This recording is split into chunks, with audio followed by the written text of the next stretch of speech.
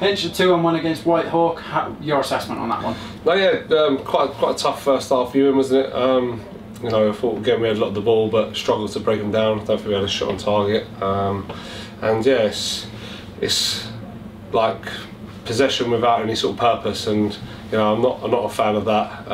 Really, you know, it's pointless, waste of time. So yeah, we've got to find a way. We tweaked the shape at half time. It seemed to give us a little bit more and a little bit more threat, but I do think the work we've done first half with the ball did tire them out a bit. I thought they looked a little bit out on their legs the last 20 minutes, and maybe that's our work we do with the ball first half. But yeah, no, like, full credit to the players today. I think they sort of stuck together and come back, and there were some real big performances from the bench today, and that's seen us through today, the squad, and it's so important to have that squad. And yeah, I think just when you have a cup game and it's a local derby, you just want to make sure you're in the hat for the next round, so we're obviously delighted that we are. What do you think it was that turned it around for you in that second half? I noticed the change of shape. Ricky and Joe seemed to switch positions a little bit.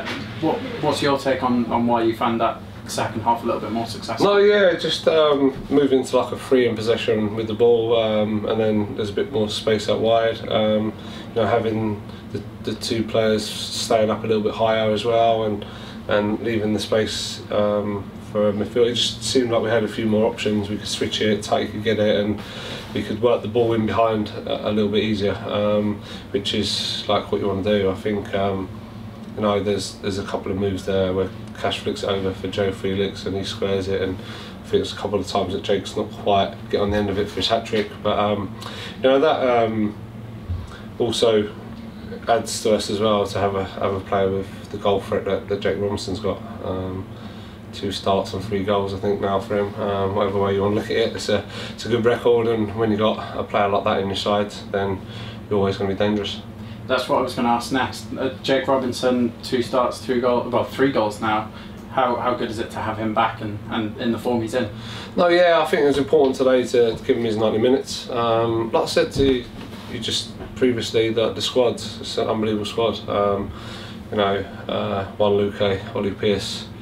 We also have Joe Rye, and Zach today didn't even get on the pitch, so you know, it just shows the level of quality that we got, and you know, that's got to be, it can be a hindrance. People can sulk and not be happy when they're not playing, but you know, all you can do is work hard in training and make sure you're in that starting lineup come next week. And like I say, it's a really big month now, October.